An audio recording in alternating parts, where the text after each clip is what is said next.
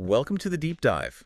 Today, we're going to be looking at biotech, Okay, specifically the quest for effective cancer treatments. sounds good. And we've got some fascinating insights to uncover from articles on biotech investment trends, Oh, yeah. as well as a deep dive into a company called CEL-SCI Corporation, Right. who are developing a potentially revolutionary cancer treatment called Multikine.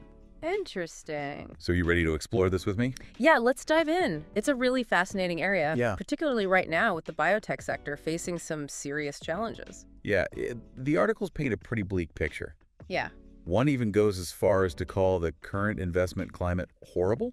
So why is that? Well, a lot of it stems from the Biden administration's changes to the FDA's accelerated approval process Okay. back in December 2022. Yeah. You see, under the previous administration, Right. companies could get faster approval based on early data, giving them a chance to generate revenue and fund more research while providing patients quicker access to potentially life-saving treatments. Right.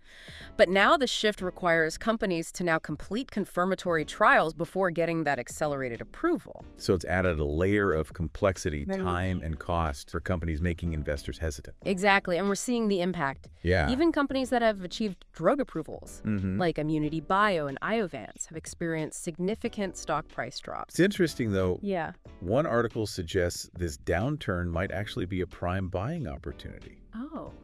What are your thoughts on that? It's a contrarian perspective, but a valid one. Okay. The argument is that the current stock prices already reflect all the negative news. Okay.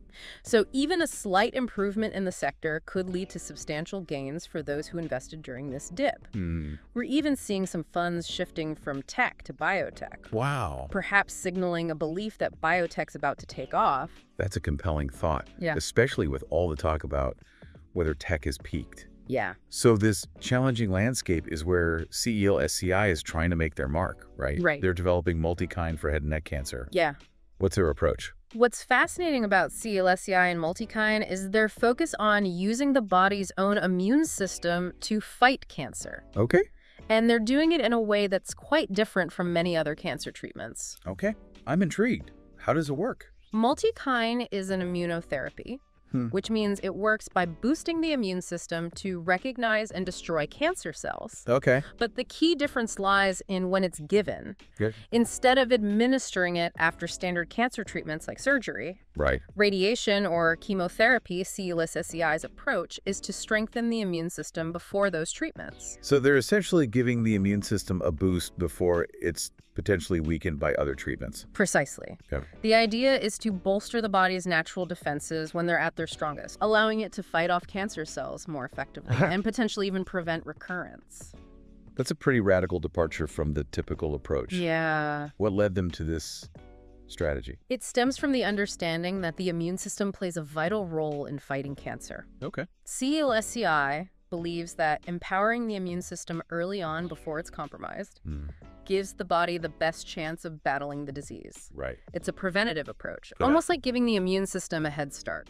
That makes sense. Oh. So how does this contrast with other cancer treatments on the market? Many current immunotherapies, like Keytruda, for example, Right. work by targeting specific proteins on cancer cells. Okay. But these treatments often only benefit a subset of patients Mm-hmm. who express those specific proteins. Okay.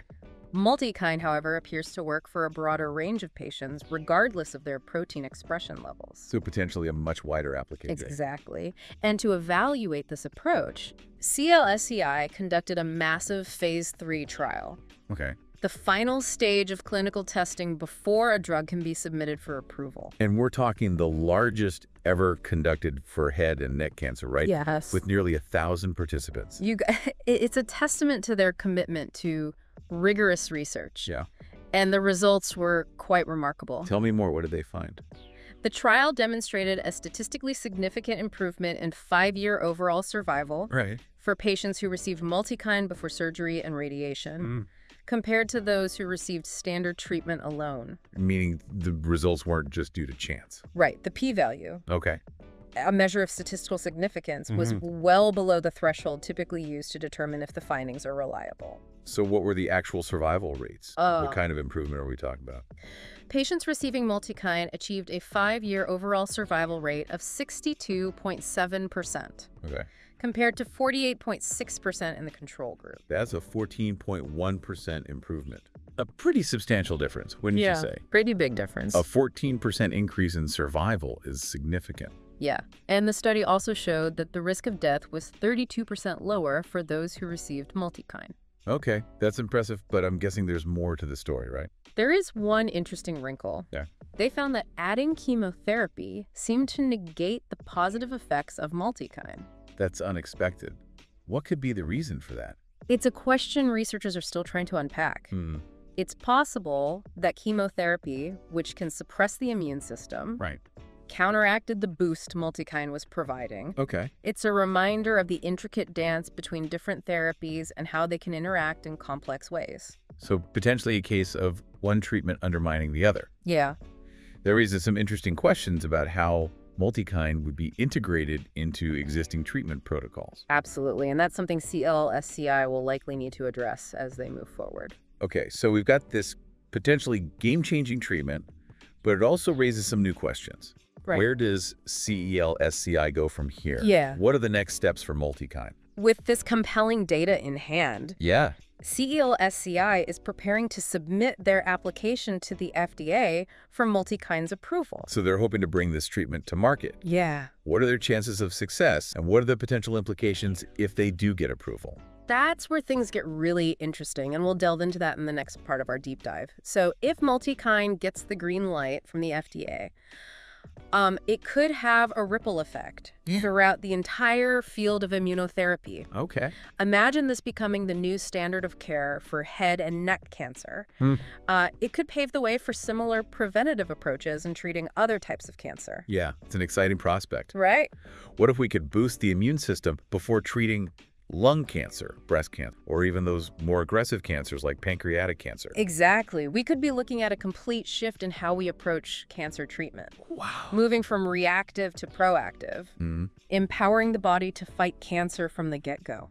It aligns perfectly with CEL-SCI's philosophy of use your immune system to fight disease. They're not just developing a drug. Yeah. They're pioneering a whole new way of thinking about how we treat cancer. And their vision extends beyond cancer. Remember, they're also researching treatments for autoimmune diseases and infectious diseases. Right, they have that LPS technology. Yeah. But I have to admit, I'm a bit fuzzy on what that is. LPS stands for Ligand Epitope Antigen Presentation System. Okay. Essentially, it allows them to create very targeted therapies that can either stimulate or suppress specific immune responses, Okay. depending on what's needed for the particular disease they're targeting. So for something like rheumatoid arthritis, where the immune system is overactive, they could use LPS to suppress the immune response that's attacking the joints. Precisely. And for infectious diseases, they could use it to ramp up the immune system's ability to fight off the invading pathogens. It's remarkable how one company can be working on solutions across such a broad spectrum of diseases. Yeah. All by tapping into a deeper understanding of the immune system. It speaks volumes about the versatility of immunotherapy. Yeah. And highlights the potential for CEL-SCI to become a major player in various fields of medicine. They're betting big on the immune system as the ultimate weapon against disease. Yeah. But what about the people behind CEL-SCI? Yeah. The driving force behind this innovation? They seem to have a very dedicated and passionate team, driven by a genuine belief in the power of their approach. Okay. There's a quote from their CEO, Geert Kirsten, that really captures their mission. He said, and I quote, CEL-SCI has a dedicated and passionate team that believes boosting a patient's immune system while it is still intact should provide the greatest possible impact on survival when it comes to cancer immunotherapy. You can really sense the conviction behind those words, the belief that they can make a real difference in people's lives. And it sounds like they've assembled a very capable team. Absolutely. They have core expertise in drug discovery, research development, and even manufacturing. Wow. It seems they've built a vertically integrated operation. Okay. Which is not that common in the biotech world. So they have control over the whole process, initial research to bringing a product to market. Yes, that gives them a significant strategic advantage. Okay. Especially for a smaller company, and could really streamline their path to launching Multikine if it gets approved. We've talked a lot about the science and the potential of Multikine, Right. but I'd love to shift gears and talk about the human side of things. Okay. What does all this mean for the people who are actually facing a head and neck cancer diagnosis? That's the heart of the matter, isn't it? Yeah. Currently, the standard of care for head and neck cancer often involves surgery, radiation, and chemotherapy, Yeah, all of which can be incredibly grueling and take a huge toll on a person's quality of life. absolutely. Those treatments can have some pretty debilitating side effects. Exactly, things like difficulty speaking and swallowing, disfigurement, chronic pain. Yeah. Even after going through all that, there's always the fear that the cancer might come back. So the possibility of a treatment like Multikine, Right. one that could potentially improve survival rates and minimize side effects, would be a game changer for these patients. Absolutely. It's not just about extending life. It's about improving the quality of that life, allowing patients to go through treatment without those debilitating side effects. It would be a huge step forward in terms of patient care and well-being. And let's not forget the potential impact on the healthcare system as a whole. Yeah. If Multikine can reduce the need for more costly and time-consuming treatments, Right. we could see significant cost savings and a freeing up of resources Yeah. that could be directed towards other areas of healthcare. The ripple effect could extend far beyond the field of oncology. It's a powerful reminder that breakthroughs in healthcare don't just impact patients. Right. They have the potential to change society as a whole. Yeah. But let's be realistic. Even with all this potential, Yeah. what are some of the challenges CEL-SCI might face in bringing this treatment to market? Well, the most immediate hurdle is, of course, getting FDA approval. Right. As we discussed earlier, the regulatory landscape is becoming increasingly complex, especially with the recent changes to the accelerated approval process. They're going to have to make a very strong case to the FDA, Yeah. demonstrating that Multikine is safe, effective, and truly offers something better than existing treatments. Right, and the fact that chemotherapy seemed to negate Multikine's benefits Yeah. is something they'll need to address. Further research will be needed to understand that interaction and determine if there are ways to work around it. And if it does get approved, Truly. will they be able to actually produce enough of the drug to meet demand? That's a good question. Scaling up manufacturing can be a major challenge for biotech companies, It can. especially when dealing with complex biological therapies like Multikine. You bring up a critical point.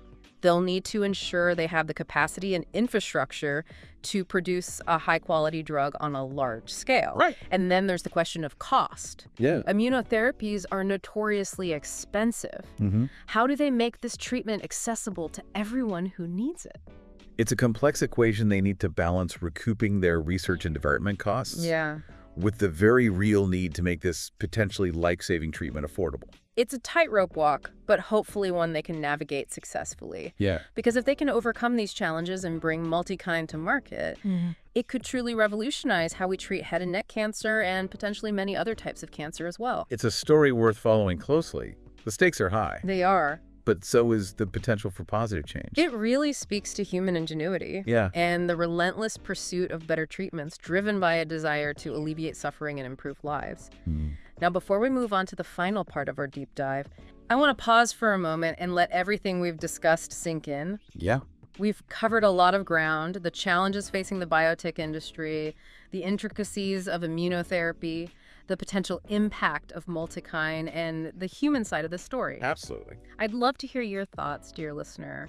What stands out to you? What intrigues you? What concerns you? Yeah. What questions are bubbling up in your mind as we continue to explore this topic together? Because ultimately, this isn't just about CEL-SCI or Multikine. Right. It's about the future of healthcare and the power of innovation to change lives. Yeah. Take a moment to reflect on everything we've discussed so far, Okay. and we'll pick up the conversation in the final part of our deep dive. Do you want a deep dive podcast like this? Contact Bull Run by Charlie DeVanzo. Welcome back to the Deep Dive. Yeah. We've been exploring the world of biotech, specifically CEL-SCI, and their potentially revolutionary cancer treatment, Multikine. I don't know about you, but I'm even more curious after considering the potential impact this could have Oh, yeah, me too. on the lives of so many people. It's a story that really captures the imagination, doesn't it? Yeah. The idea of harnessing the body's own defenses Yeah. to fight cancer in such a proactive way. Absolutely. And the scale of that phase 3 trial, Yeah. enrolling nearly 1,000 patients, really struck me. Oh, yeah, for sure. It makes you realize the resources and dedication required to bring a new treatment to market.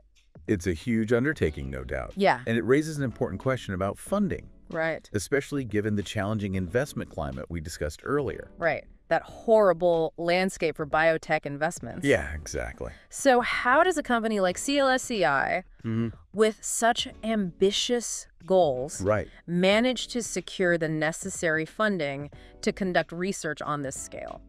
Well, one way is through dilution, which we touched on briefly before. Yeah. It essentially involves issuing more shares to raise capital. So it's a balancing act, Yeah, trying to attract investors while also being mindful of the impact on existing shareholders. exactly. And it's something CEL-SCI will have to navigate carefully as they move forward. Especially if they're aiming to become this multi-billion-dollar company, some predict. Another thing that keeps coming back to me is this idea of administering Multikine before traditional cancer treatments. Yeah. It seems so counterintuitive to everything we've come to expect in cancer care. It's definitely a paradigm shift. Yeah. We're so accustomed to thinking of surgery, radiation, and chemotherapy Right. as the primary weapons against cancer. Mm-hmm. But CEL-SCI is challenging that assumption, Right. suggesting that empowering the immune system early on could be even more effective. It's like laying the groundwork for the body to fight back, giving it the tools it needs to mount a stronger defense. Precisely, and it aligns with the growing body of evidence that highlights the crucial role Okay. the immune system plays in combating cancer. I'm also curious about the long-term implications of Multikine success. Okay. If it becomes the standard of care for head and neck cancer, could this approach be applied to other types of cancer as well? It's a question that has researchers and investors incredibly excited. Yeah. If Multikine proves effective in a broader population, it could open up entirely new avenues for cancer immunotherapy. Imagine a future where boosting the immune system Right. becomes the first line of defense against cancer, Yeah. potentially reducing or even eliminating the need for more aggressive treatments.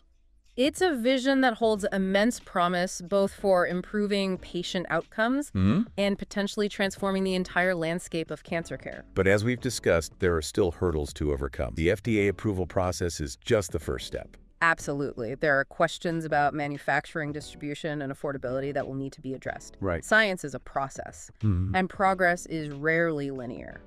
So what are the key takeaways from our deep dive into biotech, CEL-SCI, and Multikine? I think the biggest takeaway is that even in a challenging industry like biotech, Yeah. there are companies like CEL-SCI who are pushing the boundaries of what's possible. They're not just developing a drug, they're pioneering a new way of thinking about cancer treatment, a way that focuses on empowering the body's own defenses to fight disease. We've seen that Multikine, their lead product, has shown remarkable results in clinical trials, offering hope for a more effective and less debilitating approach to treating head and neck cancer. And potentially this approach could have much broader applications, extending to other types of cancer and even other diseases. Well, we've also acknowledged the complexities and uncertainties that lie ahead. Yeah, for sure. The road to bringing a new treatment to market is long and arduous. It is. There will be challenges, setbacks, and tough questions to answer along the way. Of course. But amidst all that, Yeah, there's a real sense of hope and excitement surrounding Multikine. absolutely. It represents a bold new approach to cancer treatment, one that embraces the power of the immune system Right. and offers a glimpse into a future where battling cancer might be less about fighting and more about empowering the body to heal itself. For sure. This has been a truly fascinating deep dive, It have. and I hope you, dear listener, have found it as thought-provoking as we have. Me too. The story of CEL-SCI and Multikine is still unfolding, Yeah, and it's a story worth following closely. absolutely. It's a testament to the power of human ingenuity, the relentless pursuit of scientific advancement, and the unwavering belief that we can find better ways to treat and ultimately conquer disease. It's really inspiring. So stay curious, keep exploring, and remember, the future of healthcare is being shaped by the bold ideas and the groundbreaking research happening right now. Do you want a deep dive podcast like this? Contact Bull Run by Charlie DeVanzo.